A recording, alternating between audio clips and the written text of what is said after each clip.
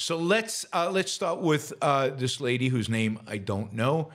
It's right here. Hopefully you can see it. And she is talking about here, right? She's talking about here Christian nationalism. So this is 20 seconds out of a longer discussion where she's talking about the rise of Christian nationalism, and Donald Trump is going to surround himself with Christian nationalists, and this is going to be their agenda.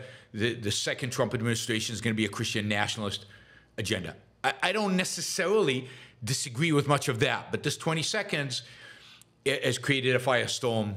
It's a standard view, but suddenly everybody picked on it because this is how social media works, right? Somebody says something, like a million people say stuff, and it's ignored. And one person says something, and suddenly it just hits in the right time, in the right place. Somebody clips it out, puts it up on, and boom, a firestorm happens. Anyway, let's watch. Let's see what actually happened. So this is her. Let me know if the volume is off or there are any other problems.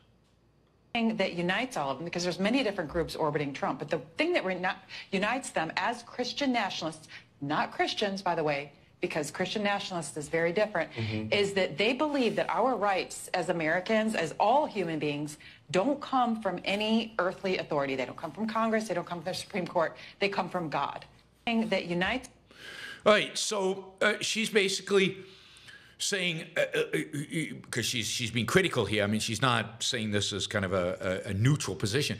She's being critical. She's saying these Christian conservatives, they think this crazy thing. They think that rights don't come from Congress. They don't come from the Supreme Court. They come from God. Now, we'll get to the argument about them coming from God in a minute, but let's first deal with this question of, do they come from Congress? Do they come from the Supreme Court? And the answer, of course, is God. If you read the Founding Fathers, if you know anything about the Founding Fathers, if you read the Declaration of Independence, if you know anything about the conception of rights on which this country is founded, then clearly the answer is it doesn't come from Congress and it doesn't come from the Supreme Court.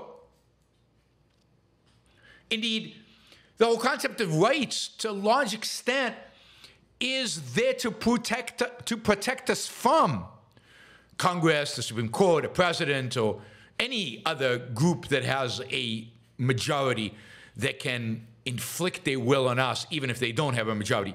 Any group that can oppress us in any kind of way. As Ayn Rand writes, the principle of man's individual rights represents the extension of morality into the social system as a limitation on the power of the state, as man's protection against the brute force of the collective, as the subordination of might to right. Individual rights, in a sense, stand above government. They're what limit government. They're what constrain government. They can't be something that government determines, because then they're not rights at all.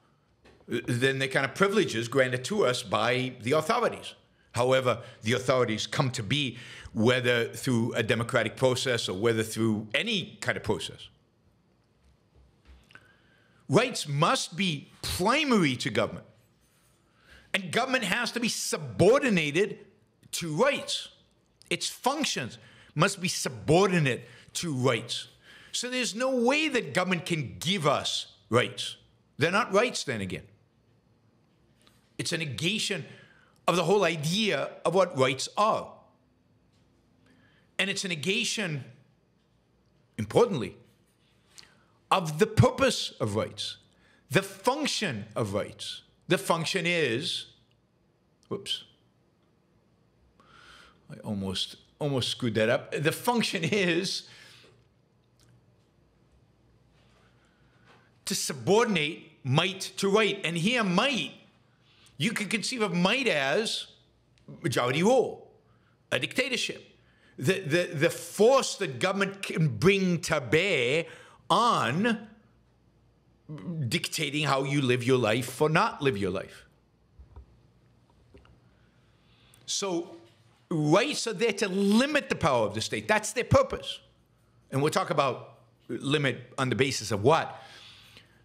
As man's protection against the brute force of the collective.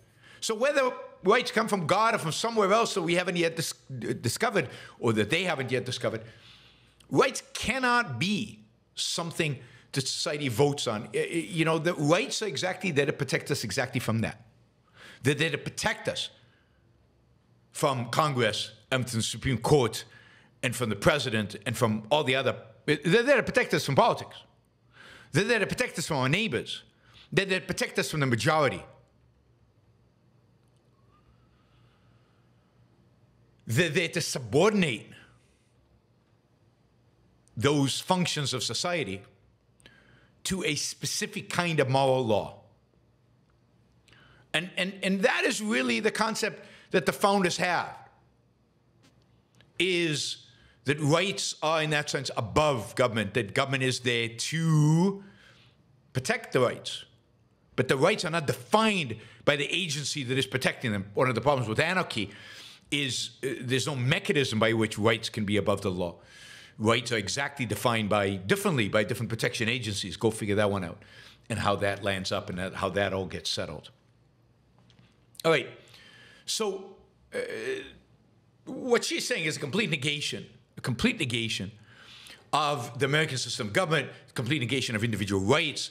You know, the left wants to keep the concept of rights without adhering to the way it arose historically, without adhering to how, to where it came from, without any kind of understanding of what the purpose of the concept is. Because if Congress just decides, then why is it a right? It's just a law. It's just something Congress decides. The whole idea is that rights are the measure by which we evaluate every law. Is it violating our rights, or is it protecting our rights? So it's the standard.